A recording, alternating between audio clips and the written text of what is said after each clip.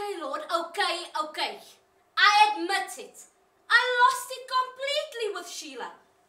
But it was like an old volcano somewhere deep inside me. I just saw red and that was it. You know, I'm not the violent type. I mean, I can kill with my tongue. But getting physical like that was even a shock to me. Then Bernie came along, doing her peacemaker chameleon act. Now that was just the cherry on top.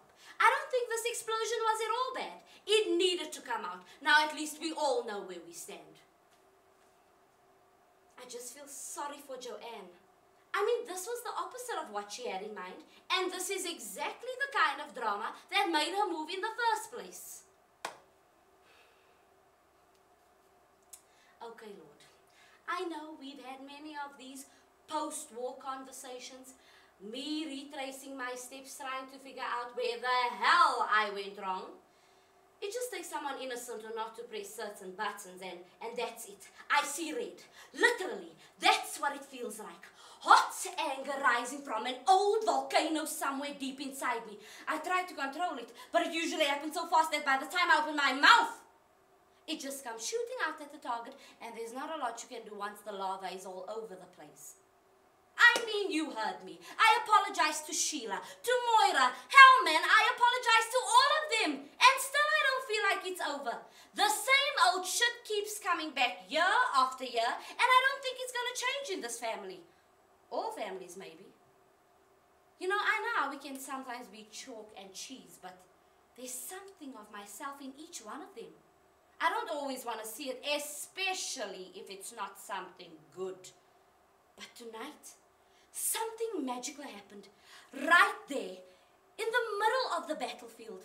It was in their eyes, the same plea. Just accept me as I am. Love me. I know how we write love so-and-so on our birthday or Christmas cards, but face to face, when last did we say that naked, I love you, to any of them?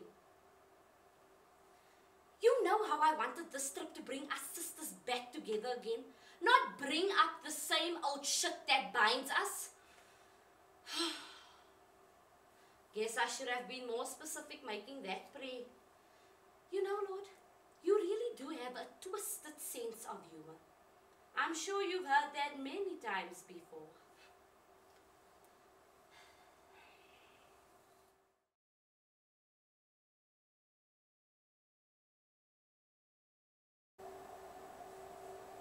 My name is Azra. It means unpierced pearl. It means I am pure and untouched.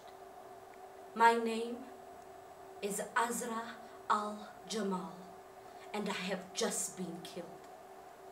Because I spoke to a man who is not my father, brother, uncle, cousin.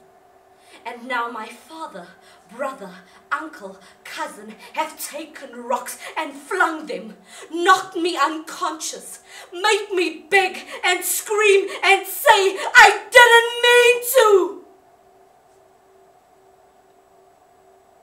But I did mean to. And my intention doesn't matter now, because I have no honor. And I have no voice. And it's as if my name, Azra al-Jamal, means nothing. Because I have been grounded into the sand.